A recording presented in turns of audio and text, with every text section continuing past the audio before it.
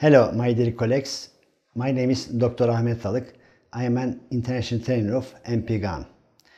Today we will work facial rejuvenation with MPGUN.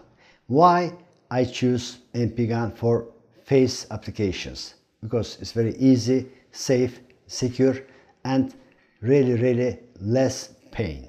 For facial treatments with MPGUN, there are some crucial points. There are three important orifices in our face, and orbita, oral area, and nose area. This area, skin is really thin. You should be careful. You can cause some damages and injuries. But you can change the depth and frequency and also volume, and you can treat a really good treatment to your patients.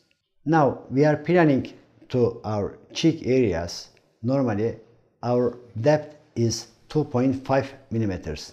When we are closing to the eye or mouth, I am decreasing my depth approximately 2 or 1.2 millimeters depth. Face is very complicated area. You have to change some parameters from different areas. For example, when you are closing to the eyes, you have to decrease your depth from 2.5 to 2 and 1.5 millimeters. And also mouth and nose area is same. In other area, very painful area is forehead area. There are two really important nerves, supratrochlear and supraorbital nerves. And for that reason, it's very painful area. Also, you have to decrease your depth in this area. And for example, I can start with 2.5 millimeters depth. When I am closing, I change, I push the press, and I decrease the depth of my needle. And when I am closing, they are adjusting. And also one more, I can start one more depth.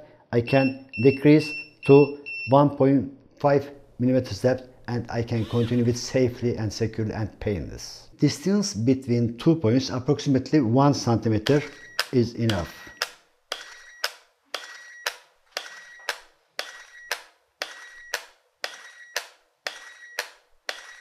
You can change frequency, depends on the product's molecular weights and other absences. Approximately 1 centimeter between 2 points in epidermis. Injection depth approximately 2 millimeters in the cheekbone areas.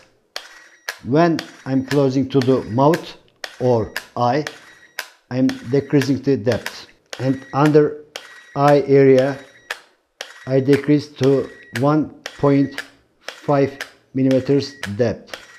Perioral area is very important for barcode lines or smoker's lines. I can inject